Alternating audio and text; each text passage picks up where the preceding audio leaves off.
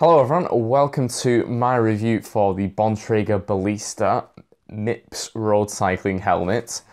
I've had this helmet for 2 months, I think. So basically in June I had a bad accident and my gyro synth was totaled in that. So I was looking for something a little bit different, something a little bit more aero and something that fit ever so slightly better on my rather large head. So found this. It was £105 from Sigma Sports, so quite cheap for an aero helmet really, and I'm pretty impressed with it. So let's get into the details and we can see what I think of it. The first thing that's worthy of note with this helmet is that the fact that there isn't a non-MIPS version to compare it to, so it's not that, say, you're spending an extra £20, £30 on just on the MIPS alone, because there is no non-MIPS version. And it's hard to say whether, if it didn't have MIPS, whether it would be as good of a helmet or not. And I don't really want to try and tempt a child on a bike out into the road with me traveling at 30 miles an hour again, just to test how well the MIPS works. Yeah, I just don't want to do that. So I think with the MIPS, we're placing a lot of faith in the manufacturers that they, and the science behind it, they understand that it must make a difference. After all, it is essentially a piece of plastic that kind of moves around a little bit, so it's hard for me to say and sit here and say, oh yeah, MIPS is amazing, it does an amazing job, because I'm not equipped to understand how it can work. The manufacturers and the people who invented MIPS are the ones to really grill on that, whether we can get any solid scientific data to prove that it works. Not sure, but I think just for kind of peace of mind as well, you think it might make a difference just in that 1 in a million accident that you might have. It could make a difference and save your brain from some serious injury. The difference between a £30 helmet, let's say, from Lidl, or a £100 plus helmet such as this, is likely to be very, very negligible in terms of the protection that it offers, because any helmet that's sold within the EU has to conform to the, let me just check this, CEEN 1078 safety standards. So you're gonna get the same baseline protection from a cheap helmet as you are an expensive helmet. The difference is between a cheap helmet and the expensive helmet is the way it looks, the way it fits, and any performance gains such as aerodynamic savings that you can make. So it's not something that particularly bothers me. You know, I'd be happy riding around in a £30 helmet, but I want something that looks a little bit nicer. And I suppose with the MIPS, there is that perhaps slightly added protection, which does ease my mind slightly. Looks-wise, I'm very happy with the Ballista. I think it's hard for me normally to find a helmet that looks all right, because my head, as you can probably see, is rather large.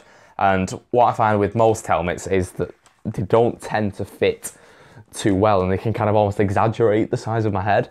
Whereas I find with this that it actually doesn't do too bad. I mean, my head is never going to look small, especially from the side, but I think really, especially because it's got the sort of the aero cool look as well, it doesn't look too bad on me. It's quite a sort of a long and thin profile instead of being a more rounded mushroom style helmet like, say, the Casque Protoni, for example. That probably would look absolutely ridiculous on my head. Do also like that there is the quite long tail at the back of the helmet. Obviously, whether it makes any performance gains, I'm not sure, but it looks quite cool. Obviously, it's more of a vanity thing for me, really, because obviously I've got the all black look on the bike. It's a nice all black helmet. It's just a nice profile, and the front as well. It kind of sticks out a little bit more. Now, I think I've got this in somewhere, so I'll try and sort of capture this to compare it, but the front lip of this sticks out quite a way over your eyebrows, and with the synth, it didn't stick out quite as far. So I think that's one of the reasons why my face ended up taking so much of the impact when I had my accident, because it just doesn't seem to offer that same level of frontal protection, whereas this just sticks out a little bit more. If I'd had this on, maybe I might have not lost a tooth or something like that, but obviously it's hard to be too critical of the synth, because it did probably save me from a much more serious injury. Now, with regards to the way that the helmet fits, I am largely very impressed with it, and I think it probably fits one of the best helmets that I've ever had. However, there are a couple of slight things with it. So with the adjustment dial on the back, you can adjust it from, say, 58 down up to 63 centimeters, so depending on the size of your head. For me, personally, I can't find the sweet spot with this. It's either too tight and I get a headache after, let's say, half an hour or so of wearing it, or it's too loose, and when I'm riding on the typically rough roads around here, the helmet just feels like it's wobbling around on my head like that, which obviously isn't ideal, because in the event of a crash, it's probably just going to fly off. So I haven't yet been able to find that happy medium of a nice secure fit, but without like a death grip on your head. So that's one thing I'm slightly disappointed with, but it's not discrediting the overall impressions that I have with this helmet. With regards to the performance gains with this helmet over, say, a cheap one from a little supermarket called Lidl, it's hard for me to notice any real difference. So I've had a Casque Mojito and the Giro Synth prior to this helmet, and I can't notice any difference. If there is a difference, it's probably going to be like 1 or 2 watts, something trivial like that. Obviously, I don't have a wind tunnel to go and test this helmet out with versus other ones, so it's hard to be too scientific with things. I suppose there is the sort of the element of it feels nice, so maybe you might, and you think it's aero, so you might ride a little bit harder to go a bit faster, but there's no real tangible performance gain at all. I suppose they probably claim there will be. Whether there is in the real world, I can't say. I don't know if anybody else has sort of really independently verified that there are any gains. Because obviously there are still vents on this helmet, so the air does flow through. It's just that it's not quite as vented as perhaps some of the other non-aero helmets. I think for the everyday cyclist, it's unlikely to make any real difference at all. Another thing as well, the helmet can be quite hard to get sat straight on your head, especially sort of when you put the straps on. Sometimes it can go ever so slightly wonky. Now, typically, probably on this shot, it's on dead straight, but quite often I'll sort of get back from my ride and I'll look in my reflection in the window, and the helmet will be like that, and I've not really realised that it's gone skew whiff, so it can look a little bit silly, but again, it's a very minor thing, and I think a lot of people can struggle to get a helmet that'll sit straight, so everybody's heads are different. Mine is especially different because it's so large, but I would be a little happier if it just stayed more flush, but obviously with not being able to tighten it to the right sort of tension for me to hold it in place, it's a bit of a niggle, but it doesn't bother me too much really.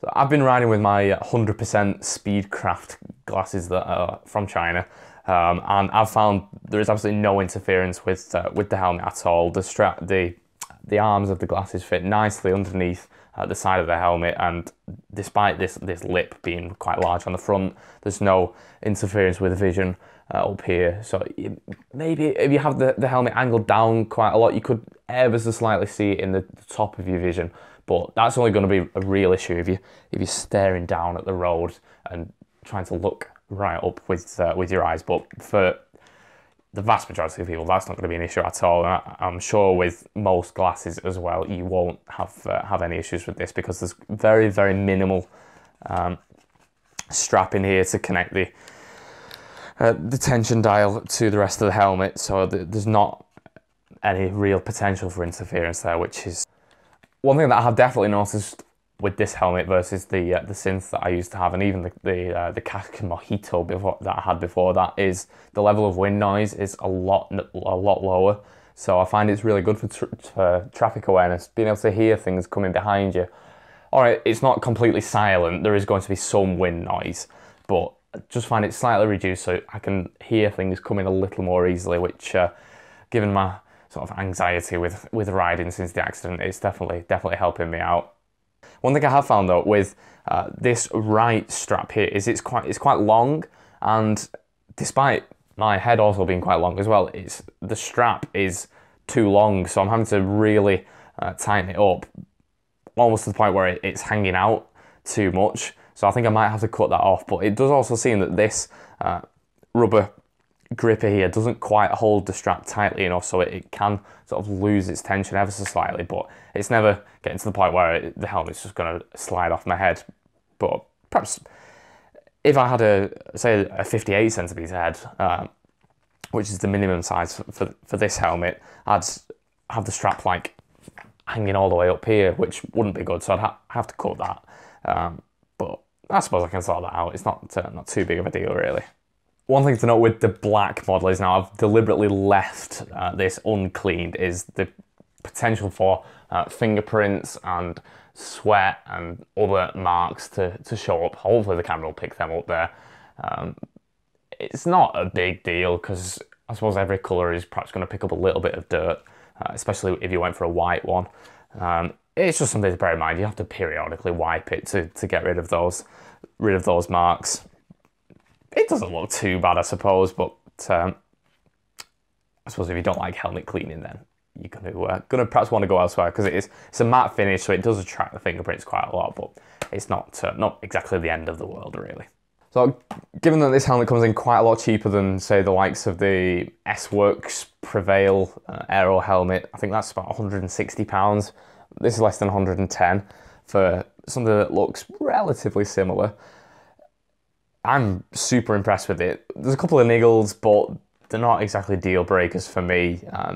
While I really recommend this helmet, I would advise, as with any helmet, go and try it out in person if you can before you buy it, because, like I said, everybody's heads are different. Helmets are different in fit, so it's worth trying it on before you buy it if you can. But yeah, like I said, really recommend it. I'd be, well, in fact, I've seen quite a few people riding with this, and there's been a few people at the races that I've done as well. So it's definitely increasing in popularity slightly, and it looks really nice as well. Although I suppose it's quite a personal preference for me. I do like the Aero helmet look. Some people probably don't, but I think in a time where a lot of people are riding them, this stands out a little bit, and yeah, it looks very good. So I'll leave it there for my review. If you've got any questions about the helmet, do let me know in the comments down below. If you enjoyed the video, a like would be very much appreciated, and subscribe as well if you want to see some more. So thanks again, and I'll see you in the next one.